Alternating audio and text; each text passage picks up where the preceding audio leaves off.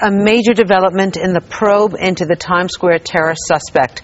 Top White House officials now say they have evidence that Faisal Shahzad did not act alone and was in fact directed by the Pakistani Taliban. So what does this mean for the war against terror? We are joined by NYU professor and Mideast expert Patricia DeGennaro. She is a senior fellow at the World Policy Institute. Thank you so much for being here this morning. My pleasure. So let's start, in what, 8 or 9 days we've gone from lone wolf to ties to the Pakistani Taliban. Right. What is your impression with all this? Well, I think at the beginning most people thought this young man was on his own because of the incompetence, basically, and the crudeness of the device he put together and his mere lack of being coordinated. He left his getaway keys in the car and all those kinds of issues. But now that we've found out more about him, his background, where he comes from, and that previous to this bombing or this attempted bombing, he was in Pakistan for 5+ months. So do you think that's like kind of a red alert that he was in Pakistan for all that time? Well, I think we need to revisit why people are responding to things once they're taking visits back home. And in fact, what we've also found out is that he was very upset having seen a lot of the drone bombings which are happening in the tribal centers there. And this was something he was very, very traumatized by. 35+ have happened in the last month, which means 2 or so during a week. And these are quite devastating attacks. I mean, just hearing about bombings and really seeing the outcome of what happens when they occur are two different things. I don't know much about the Pakistani Taliban, but I mean, this guy, we had one guest on last week who called him the Bozo Bomber.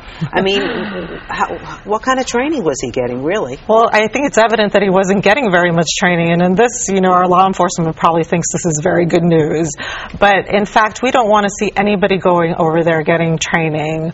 Usually the Taliban focuses within the context of where they are. The Pakistani Taliban in particular is focused on dismissing or removing the Pakistan government. So this kinds of incidents is definitely something new for us to see them, but it does tell us that these different factions within this area are working together. There are fingerprints of Al-Qaeda on this. Yeah, that's what I wanted to ask you. What do you think the link is between the Pakistani Taliban and Al-Qaeda?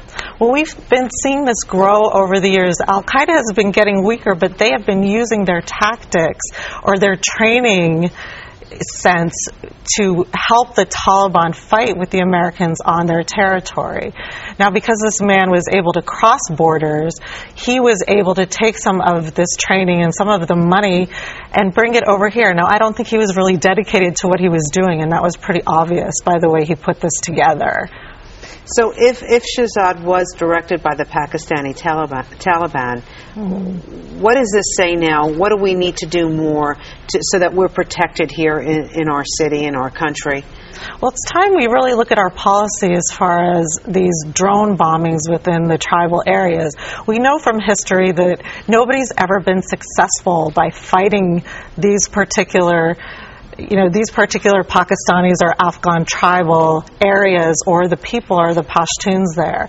So I think we really need to start re-looking at our policy and go back to winning, quote-unquote, hearts and minds and doing things and enabling the people to take control of their own life and make their life better for themselves.